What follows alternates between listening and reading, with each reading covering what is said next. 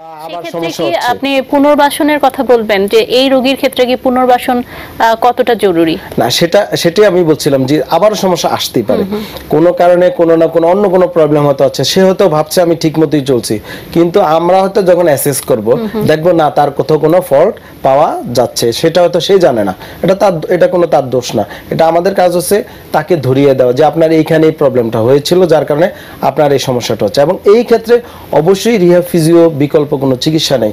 পুনর্বাসন চিকিৎসাটা এমন একটা চিকিৎসা, প্রিভেনশন, ট্রিটমেন্ট এবং লং টাইমে এটার অ্যাপ্লিকেশন ব্যবহার যেন এটা একটা জাতির উপরে, একটা রাষ্ট্রের উপরে, একটা জনগোষ্ঠীর উপরে কোনো প্রভাব বিস্তার না করতে পারে।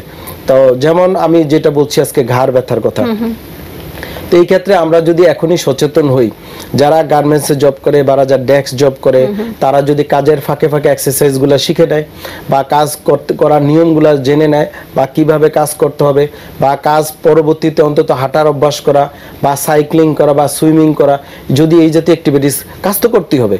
কাজ আমাদের পূর্বপুরুষও করেছে, আমরাও করছি, এবং ভবিষ্যতে আরো কাজের প্রেশার বাড়বে, এটি স্বাভাবিক।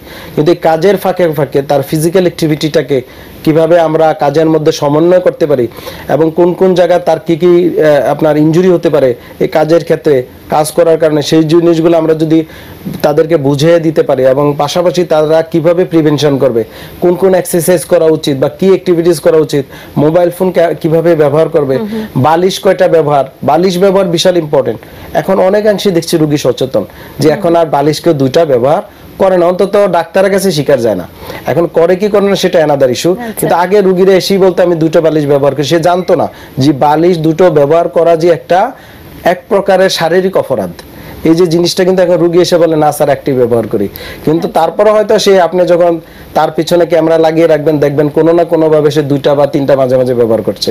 তো এই জিনিসগুলা থেকে এই যে সচেতনতা, অন্তত তার মাথায় বা আমরা তাদেরকে বলে দেওয়া যে এই থেকে এই রোগ হতে পারে, কিছুটা হলে সে সচেতন হলে আমাদের কিন্তু ডিসেবিলিটি বা ঘাড় ব্যথার সমস্যা, কোমর ব্যথার বা শারীরিক যে রোগগুলো আমরা নিজেরা তৈরি করছি, সেগুলা কিন্তু অনেকাংশে আমরা কমিয়ে ফেলতে পারবো, এবং আমরা একটা কর্মক্ষম এবং ভালো মানুষ পাবো, ভালো জাতি পাবো, ভালো সমাজ ব্যবস্থা পাবো।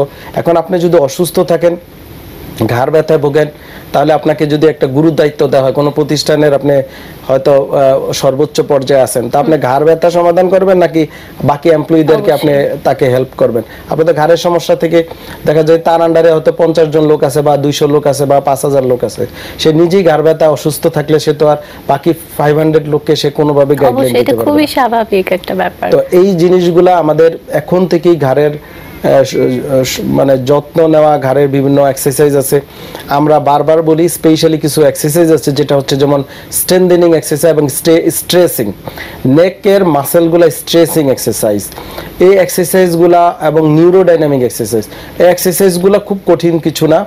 আমিও আমার বিভিন্ন অনলাইন মিডিয়াতে আমি বা ইউটিউবে, ফেসবুকে দিয়েছি। আমরা এই এক্সারসাইজগুলো সম্পর্কে আরেকটু জানবো, এবং আমাদের দর্শকরা নিশ্চয়ই অনেক উপকৃত হবেন এক্সারসাইজগুলো সম্পর্কে জানলে।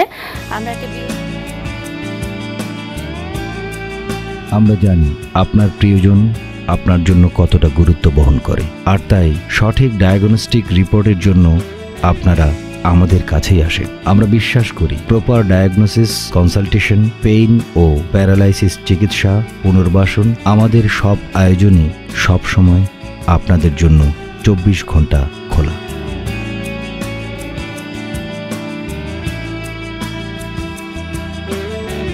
নির্ভুল রিপোর্ট অতি দ্রুত সময়ে আমরাই দিয়ে থাকি।